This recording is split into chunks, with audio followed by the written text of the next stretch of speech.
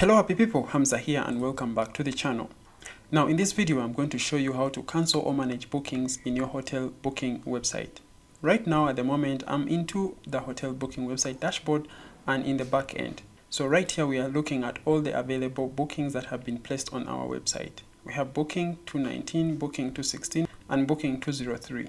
Now the beauty about this hotel booking engine is that you receive an email notification whenever something happens. In case a booking has been placed, a reservation, a payment, there will always be a notification to you, the hotel administrator, just like this, or actually to the client also once they make a booking. Now when your client receives an email once they have placed a booking, right in their email they have the option actually to cancel their booking. And when you look at this booking, this is booking ID 19. And when you look into our bookings, it looks like this booking is actually pending payment. Okay, and the booking ID is actually booking 19. Once the client clicks on cancel your booking, it means that this booking will automatically be cancelled. Now the booking has been cancelled or the reservation has been cancelled. When I come back here to my bookings and I reload this page over here, you see that now this booking ID 19 has been cancelled. Now that means that you, the hotel administrator, will actually receive a notification in your inbox that will actually say booking ID 19 has been cancelled. That email will tell you that booking has been cancelled and this is the booking ID over here and it has actually been cancelled by the customer. And when you click over here, you can view the booking, and in summary, these are all the booking details right here. The same booking details right here are the same right here in the bookings dashboard. Not only that, once your client cancels a booking, once they go back to their inbox, they will also have received an email that says your booking 219 is cancelled.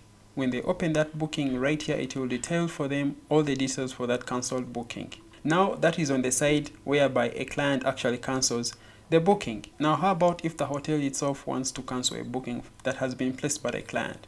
What the hotel simply does is come back here to the dashboard, come to the bookings dashboard, where all the bookings have actually been listed. At the moment, we have 2 bookings that have been cancelled, but there is 1 booking that has been abandoned, or it can even be a confirmed booking or 1 pending payment. What you simply just have to do is simply click on the edit button on any of the bookings, and then it will take you to right this page over here where it will list all the details about that specific booking. Now in this case, you simply want to cancel this booking as an administrator. So you simply just come over here to status and say cancelled. And then you simply update the booking. Now this will not only be updated in the bookings dialog over right here, but also the client who placed this specific booking will receive a notification in their email. So in this case, this client using this email should receive an email in their inbox, which is right here, that their booking and the booking number, which is 203, booking number 203 has actually been cancelled. Now that means that this booking no longer exists at this specific hotel, and of course all the details will be listed right in this email to the client once that booking is cancelled. So in a nutshell, that's how you can manage bookings for your hotel booking website. One on the side of the client and one there is a side of the administrator. And of course there are many other things that you can do on the booking. For example, when we come over here on the edit option for the booking, you can change the status to confirmed, to abandoned, to pending administrator approval, pending payment, or pending user confirmation, and all the logs will be saved right here on how that specific booking has been performing right into your dashboard. And of course all the customer details are listed right down here. So in a case whereby you want to apply a coupon or issue a coupon to a specific client, that can also be done right down here. And of course you can even add a payment manually for a specific booking for a specific client.